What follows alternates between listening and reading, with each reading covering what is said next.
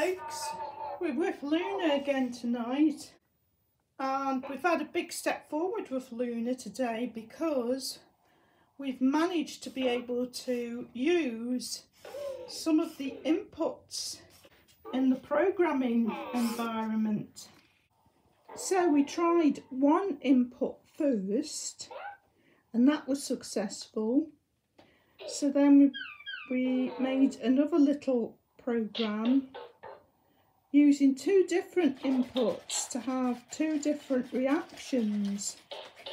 So I made two little shorts about this today, and if you didn't see those, you can see them now.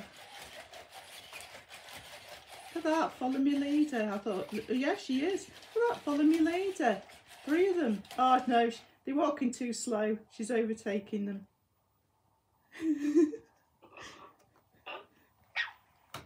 We've finally been able to use an input in a program for Loona. So we're using the input to pat the head once, and then she does this animation, material love, to the end, and here it is.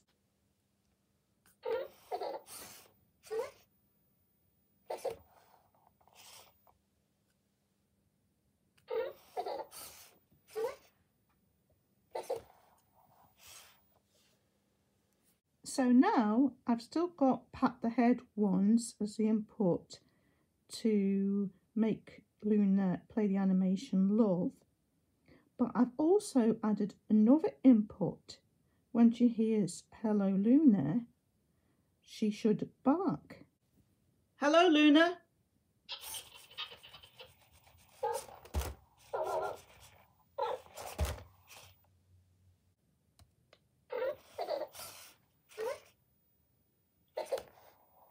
It's worked.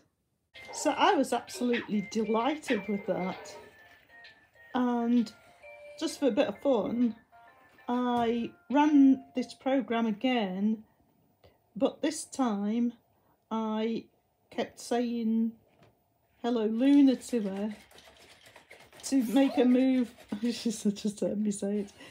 Move across the floor towards me until she reached me. Hello Loona.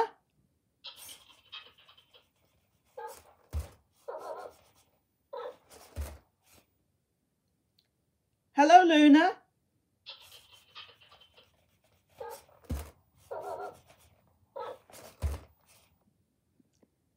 Hello Loona.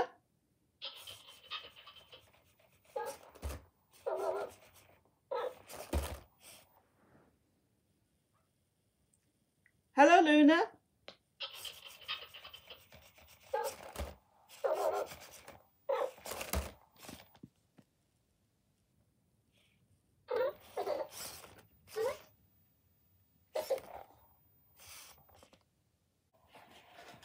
So that was a bit of an inefficient way to get Loona to come across the room to come up to you. So I thought what I'd do is just use the correct parts of the program to make her move forward. So now we want to try getting Loona to move forward. So we've got make 0 degree turn ahead, so she's not going to turn at all. She's just going to go forward, and we've set her to go 0.5 metre. What's she going this time? 0.5 metre there.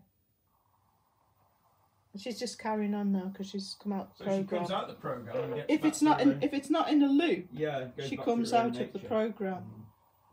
And the final thing we did was to put that little bit of programming language going forward into a loop, and to have her start doing it by tapping her head.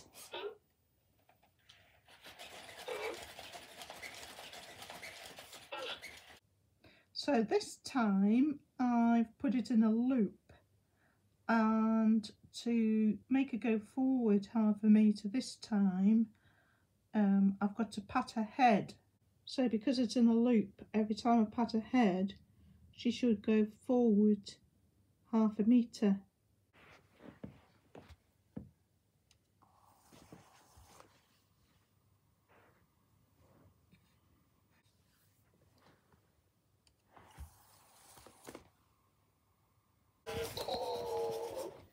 So that was very successful today, Paul. Terrific, yeah, really good. So what I want to try and work on next is getting her to detect an object, having that as an input. Oh yeah, with a LiDAR sensor. So I'm not quite sure how to do that yet, because presumably you've got to have her moving forward. And then use this if condition if she detects an object. Yeah. Because I did try using it today, but it didn't work, and I was getting a bit tired by that point. Right.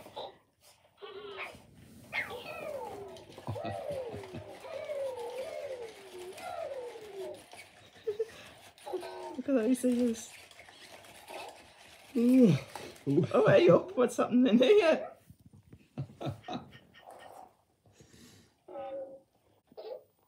Yes, that seemed a bit more tricky. And of course, I think there's going to be a lot more in the programming environment than is actually there at the moment, you know, with future updates. Yes, it's all very exciting. Have you any ideas for things you'd like to do in the programming environment, things you'd like to explore? I think I'd like to get to go on a set path. Oh yeah. Maybe go through some slalom-like objects and then come back to the beginning. Somewhat like objects. No, where she's got to steer through them. Like Right. slalom. Right. There's also an input for using face recognition, like recognising the master, or just recognising a human figure and having that as an input. So that should be interesting as well. Yeah. I think that's all the inputs you can use. Certainly at the moment, anyway. Can she recognise a non-human face, like, say, for instance, the eyebrows or something on the software? Well, in the programming environment, all it says is human figure or master's face. That's all. There's nothing else for recognising with her camera. And the only thing you can have as an input to her microphone is Hello Loona. Ah, right. I should imagine that will change as well.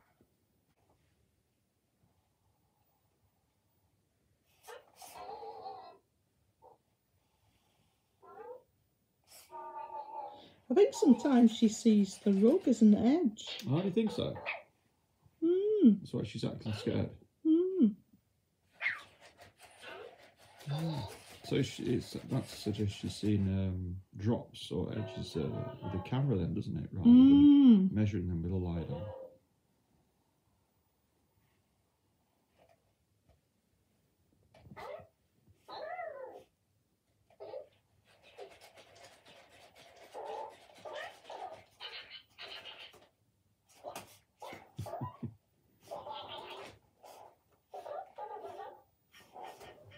Yes, I think the next few days that's going to be the focus, isn't it? The programming environment. Yeah. See what other things we can get to work or learn how to use.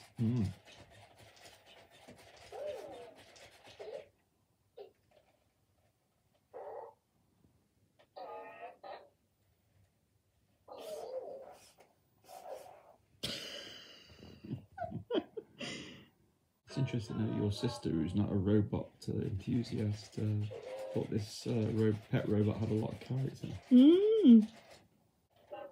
I love her ears with that fur on. One of those ears isn't moving at the moment.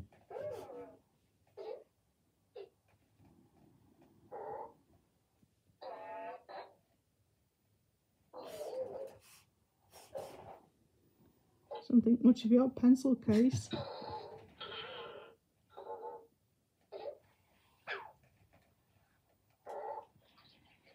It's two balls together here.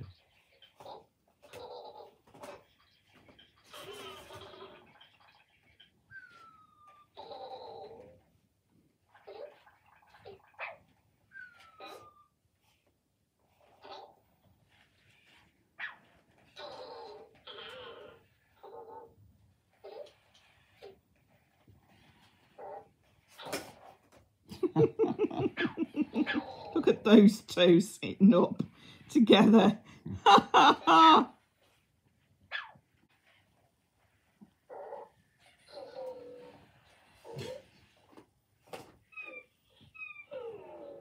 Oh, she's snuggling down with it now. So folks, that's about it for this video. See you again with Loona in the very near future, and hopefully we'll have learned a bit more about the programming environment. But that's it for this video. Thanks for watching as always, and see you next time.